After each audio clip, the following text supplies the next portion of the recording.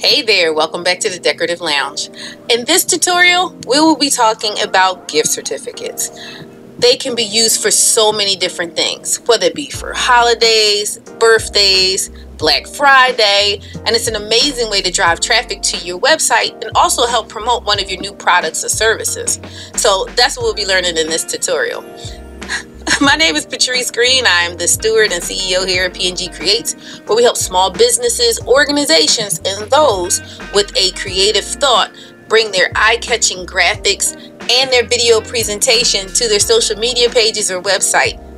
I want to show you a few things here. I have 3 different designs of a gift certificate. So with that, what I want to do is you get a chance to actually break down how you want to do this. Let's go to the Decorative Lounge. All right, we are now in the Decorative Lounge. If you have not gotten a chance to like and subscribe, this is an absolutely great time to do so. So what you see here is a sample of a gift certificate that I made, and I wanted to make sure that I gave you a chance to make it yourself. So I'm just going to show you as a duplicate here. So I start with just a blank page, right? So you can just use it any kind of way you want. I start everything in presentation mode. So while I'm in presentation mode, I am having a bigger canvas to work with because I'm just that person.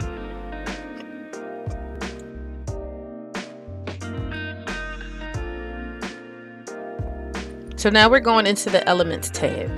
I want to start with the borders. Usually I like to start with the edges with certain things because it gives me a parameter to actually work with. So in Canva, you can just write in exactly what you want. So you go into the Elements section and you write borders. So again, here's a copy of what we have going on, and we're going to make a duplicate of it. So I used these particular corners right here. Now, mind you, if it has a little crown on it, that's the Pro account. If you don't have the Pro account, find something that says free. Or you can create your own if you want to get a little bit more decorative. You can use the actual copy button on the upper right hand corner, which will make a duplicate of your one border, and it'll always be the same size. And then you can use the flip option. You can either do it horizontal or vertical, whichever works best for what you got to do. So now we're going to the text blocks. There's 3 different types that they give you, but of course, no matter what you do in the size, it'll do it that way for you. So what I want to do is I want to make sure I get ready to know exactly what I want to write. And as time goes on, of course, you can always change it up. But we'll be writing gift certificate here. So now we want to take our text bar and move it into the middle. And the reason why is because of how big we're going to make the graphic when we write out the word gift certificate. Again, the original happens to have all caps. This one is just going to be in lowercase. Okay, so we kind of make that at the top. Remember to leave some space inside of your border. That is exactly why I do the borders, so I can stay aligned where I need it to be. Look, see, you get it turned here. So you see it again. Let's move that down just a little bit. Don't go past your borders, because then it actually takes away from the lining of your gift certificate. The green boxes are basically letting you know how far your font or whatever bar you're working in, how far it actually goes. So we're going to use my company that I use for couponing. It's called Savings with a Twist. So we're going to use that. And the beauty with using fonts and sizes and things like that with Canva is because there's so many different ones. There's also ways that you can incorporate new ones. So while I'm sizing this, I'm just going to talk to you a little bit more about this. You want to make the word gift certificate much bigger because that is the main focal point of what you're creating, right? So we made that big. We put the name of the business just a little bit smaller, but proud enough to be pronounced in this tutorial. Okay, so now we're going to size this up a little better. Remember, the green bars around each text block allows you to know how far your text box can go out and what it covers. So now we want to change the font. For Savings with the Twist, I've always used Great Vibe. You might want to use something else for your logo or something, but I always use that one because it matches the rest of everything else, and you'll see that later on. But it's okay to use different fonts within your publication and things like that. But what you want to do is use no more than 3. Anything over 3 then begins to be a little bit too much for your readers, for your publication. Make sure anything that you really need them to know is in a text that is very visible. Like, there's some beautiful types of font here on Canva, but we want to make sure that you know that it's a gift certificate. So you wouldn't put it in some type of font where it wasn't legible as to what it is, or if you have something with a date, you want the date to be able to be seen, right? So let's play with the effects very quickly. So in the sense of the gift certificate, I love shadowing. Shadowing makes it a lot broader in what it looks like, and then we can also play with the colors and things like that. Okay, so now I want to add some more to the actual gift certificate. Let's look at some lines. So again, you go to your elements tab and you type in exactly what it is that you're looking for. So I like a straight line, like a no frills kind of line when I'm doing this, because it makes it easier. So again, remember the top of your border is like pretty much where you want to even everything out so that everything is lined up nicely. So that's what we're doing here. So we have our line, and then we want to add some more text, because you want to tell them what the gift certificate about, what it's valued at, things like that. So we're just going to make up something to make it feasible to know what you're talking about here. So who doesn't like a good valued gift certificate, right? Whether it be something that's free, a certain percentage off. I love all of those. I am a gift card fanatic. I mean, who couldn't? So $40 off of $100 purchase is a great, is a great thing. Let's see how this works. So you see, it's just thrown there in the text box. Once you pull up that actual text box and you see those little lines on the end, they help you stretch the actual text. So you can actually just lower your font numbers until it fits where you need it to be. Do not go over your lines. Give your lines a sexy margin inside.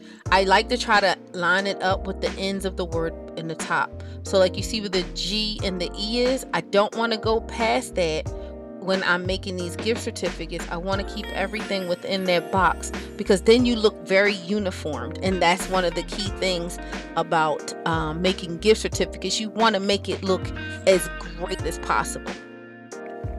Now we want to add another portion of text, and we're going to put it right under here. So you don't want anything above it, because you want to be able to write someone's name at the line above. So you want to give it its timing, like it's good. It's a good offer, whether it's not something, if you do spas, you don't want to do certain things on the weekends, whatever your busiest hours are, you don't want to have a gift card happening then.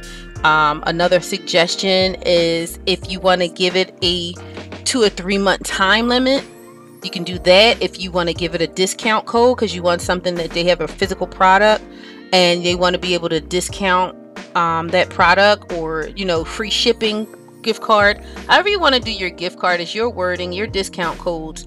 You know exactly how you want them to go. So for like this one, it won't expire for well over a year, but it's just because this is again just an example of a gift card. And then I also happen to have to the right of it the discount code to use when you use it to buy a digital product or a physical product on the website. So that's how you do that. You can put the code there, as well as your expiration date and the value of how much it would actually be for the gift card.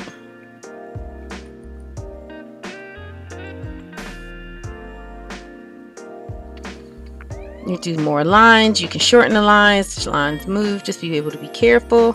We'll put that down there. Don't go too far into your border. Don't go past your border. You want to keep everything uniformed within. You don't even need that much space underneath that line. So we keep going from there.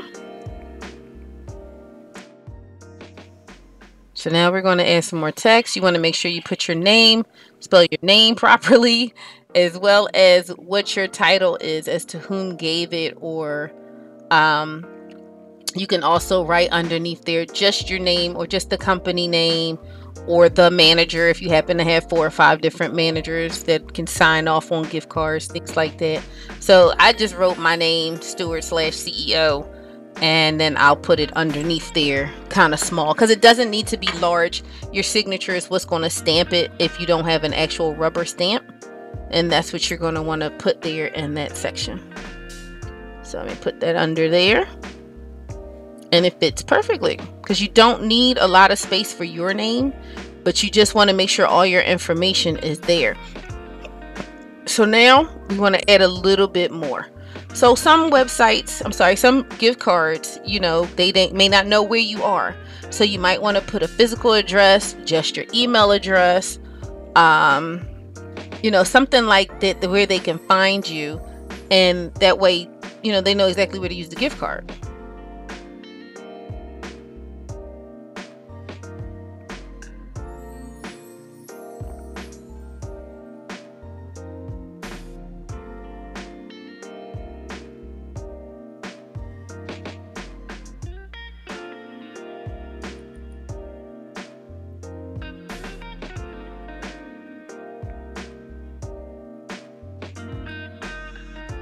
And you don't necessarily need 2 text boxes for this. You can actually just use one and put your website underneath.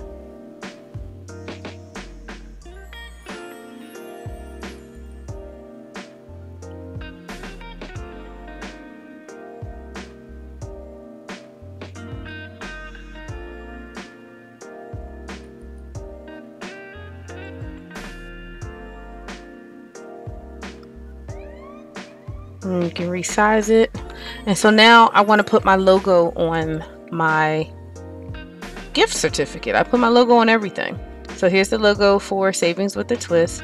Now, mind you, what is the biggest thing about this whole thing is it's all of my brand colors. If you do not know your brand colors or you don't know your hex codes, I'll post a video where you can get used to your hex codes and write it down, so that next time someone has to make publications for your business, or if you want to be doing this as a side hustle where you can keep track of other people's hex codes and understand what it is, I'll put a link for that video right above.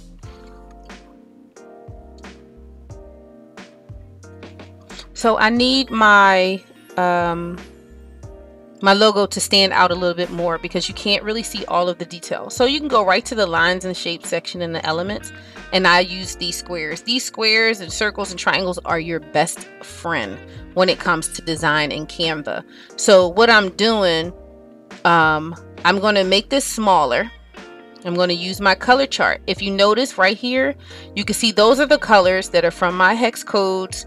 Those are the six digit series of numbers or letters to make whatever publication you use know your colors. So yeah, I use those to make my entire gift certificate. So that's my logo. And so with my logo, it has the same exact hex codes in there.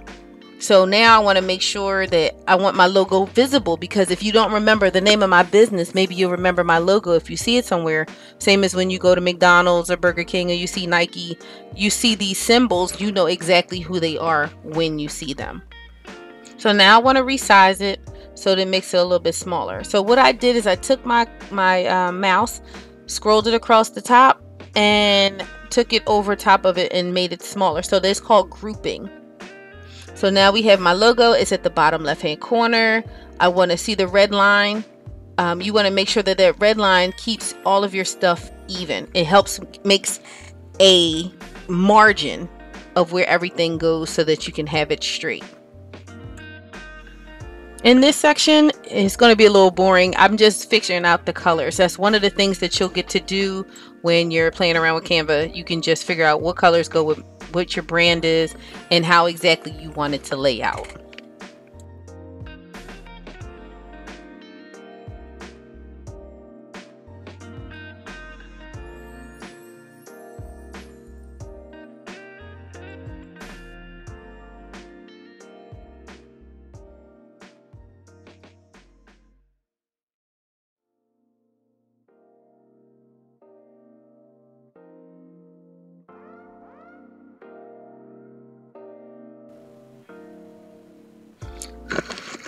All right, so at this point we needed to add a little bit more spice to it. Because it's an actual couponing business, let's put some stuff in the background, something to draw their eye. So you just find something that they happen to have on Canva, or if you happen to have some stuff yourself. Don't go crazy past your borders, or if you did, you make it as a whole background, which will lose the blue. So I didn't want to lose the blue, so I just made it as to the corners of my borders. And just so that we're going to do that, we're going to fade it out. You want it like very light. You don't want to take away from the name of the gift certificate, all the information that's on there. You just wanted to have it nice. So like in this situation, I had to move the middle information and make it a little bit smaller because I didn't want to make the picture behind smaller just for that. So they got the address, you've got the logo, you've got who you are, you've got all the key elements to making a gift certificate. And that was one of the biggest things that you want to do. So now I'm going to show you another option as to what you can do with the QR code, because a lot of companies are starting to use those for their business. And it's a really helpful thing for those of us that use smartphones. You just look at it, it's got your link inside, and then you want to be able to direct them right to the website you want to go to. So I'm going to show you very quickly how we do that. All right, so with doing a QR code, it's extremely simple. Just follow the steps here. So we're going to make a duplicate page of our gift certificate. There's no need of recreating the whole entire thing. You just have to move some things around, right? So in this case, we're just going to go, I already did it, but you can put it in the element box, write QR code, and it'll be 18 different ones basically of what you want it to look like. So you don't want to have it smack dab in the middle of your page, but if you want to, that's your preference. I'm going to move around some things so that it fits where I need it to fit and it looks a little bit more presentable. That's my thoughts. So now we're just going to move the QR code over into the corner and then go from there. We'll just line everything back up so that it's just really smooth and it looks very uniformed.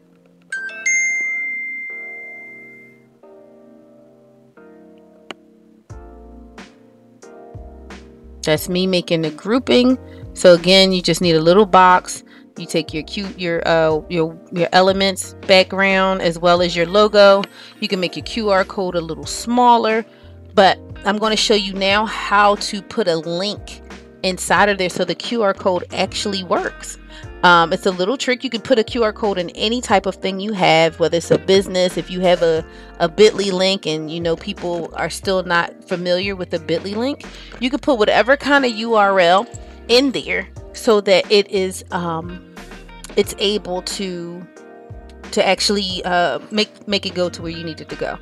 All right, so let's do this. Let's click on our QR code, make sure it has that green square around it. Click the links at the very top. Now because it's C3 down here is because we have 3 different pictures. Even though we have one QR code, you can put a link just about anywhere. But now you want to put in your website or wherever you want them to go and drive it into. And then you can go to link to make sure your link works. I did not finish this website. It's not active, but it doesn't matter. So you got that. You don't want to remove it. Just know that it's there. That's the only way I can tell you. Just know that it's there. You can change the color of your QR code, but once you click on the links again, it'll tell you that it's there. And that's that. And so now you have 3 different versions of what you can do with a gift card.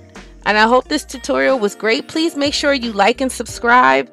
For that way you can have the slap that notification bell, and next time that I go live, you'll be able to have fun with us. All right, until